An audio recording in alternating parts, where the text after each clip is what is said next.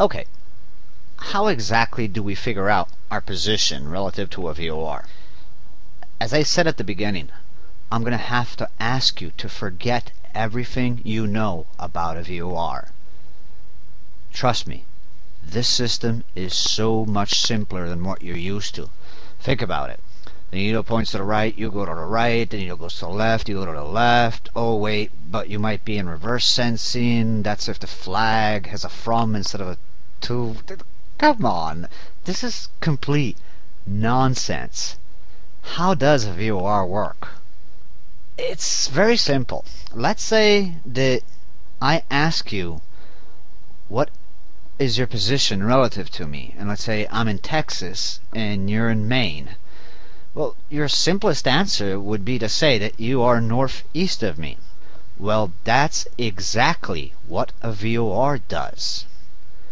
For example, this VOR is telling me that it is located to the northeast of me. How do I know it? It's incredibly simple. A VOR, like you before giving me 2 cardinal directions to get to you, is giving me a couple of cardinal directions telling me where it's located. In this case, the VOR is telling me that it's north and east of me. How do I know this?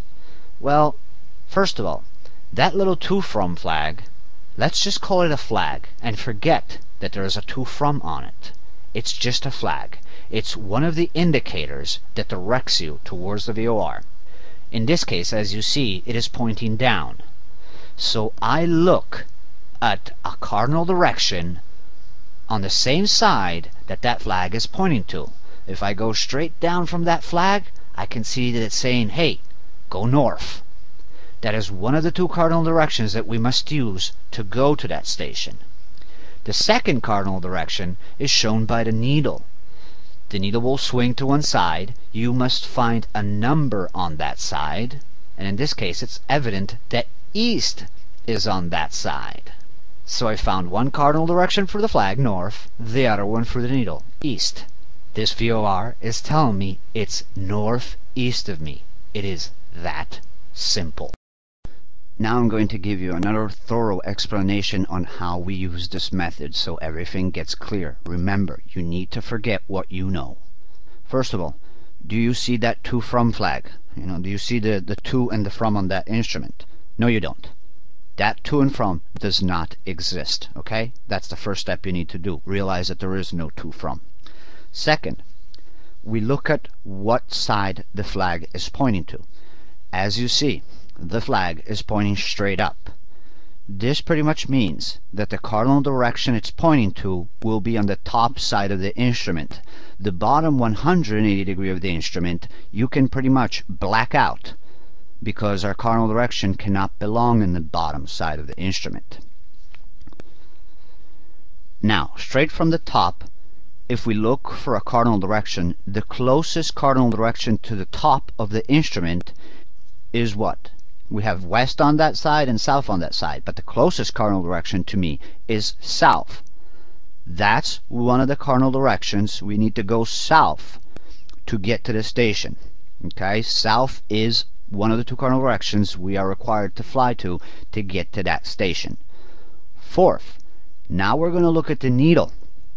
Okay, now we're looking at the needle, and the needle is on the left side. This eliminates the right 180 degree side of the instrument, meaning our cardinal direction, the second cardinal direction that we're looking for, cannot be on that side there, and that's why it's gone. The cardinal direction is on the left side. If I go straight to the middle of that and find the closest cardinal direction to the middle, as you see, east is on that side. If we want to fly to the station, we need to fly south and east, putting us northwest of the station. Okay, let's look at, for example, a question to see how this method actually helps us. Let's say, given the following VOR, you're asked to identify what your position is, and the possible answers are 8, 12, or 2. Okay, again, I'm going to look at my VOR. As we see, The flag points towards the south, meaning I must be north of the station. And the needle points towards the west, so I'm east of the station. So for me to fly to the station, I would have to fly southwest. Well, then I have to be northeast of the station.